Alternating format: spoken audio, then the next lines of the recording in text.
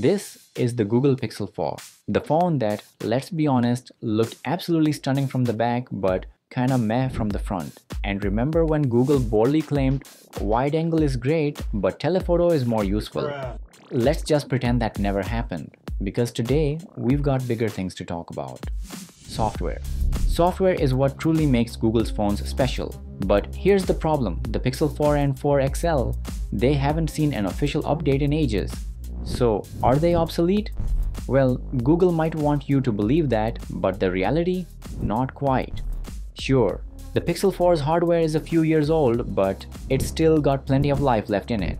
And today, we're proving that by installing the PixelBuilds ROM, bringing the Pixel 4 straight into 2025 with all the latest AI-powered features. We're talking circle to search, AI wallpapers, battery optimizations, customizations, and more. I've put everything to the test: camera, haptics, sound, battery life, performance, and it all runs smoothly. The only catch? Face unlock works, but it won't be making use of the built-in radar sensor. And by the way, this is based on Android 14. But if you want Android 15, now's the perfect time to hit that subscribe button, because that video is dropping very soon.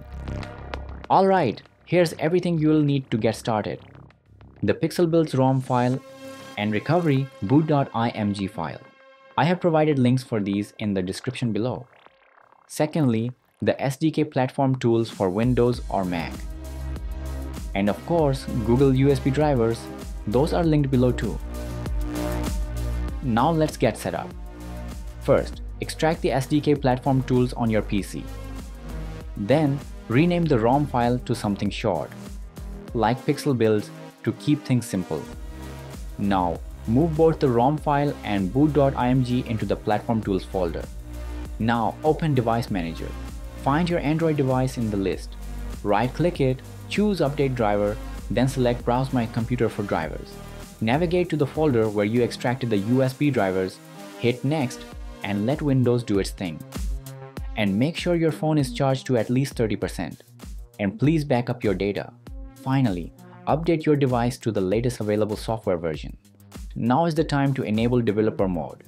Head over to Settings, then About Phone, then Software Information, and then tap build number 7 times until you see developer mode enabled. Now go back to the main menu and find developer settings in the system. In the developer settings, turn on OEM unlocking and USB debugging. After that, plug your phone into your PC using a USB cable. When the USB debugging pop-up appears, hit Allow. On your PC, open the Platform Tools folder. Right-click inside the folder and select Open in Terminal. Now type ADB devices and hit Enter. If you see your phone, then perfect, you're all set. Now let's unlock the bootloader. For that matter, type ADB reboot bootloader. Your phone will reboot into bootloader mode.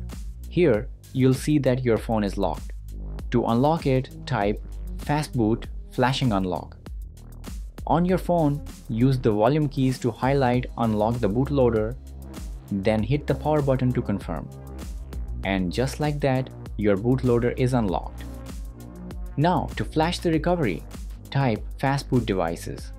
If your phone shows up, you're good to go. Next, type fastboot flash boot boot.img. This will install PixelBuilds Recovery. Once it's done, use the volume keys to scroll to recovery mode, then hit the power button. And just like that, you're in recovery mode. Let's move on. Scroll down and select Install from ADB. Now on your PC, type ADB sideload pixelbuilds.zip, and just like that, the installation begins. It'll take a few minutes, so sit tight, relax, and just watch the magic happen. Once it's done, you will see a message prompting you to reboot. Go ahead, press that power button, and boot into the system. And there you have it, your Pixel 4 reborn with a fresh modern OS.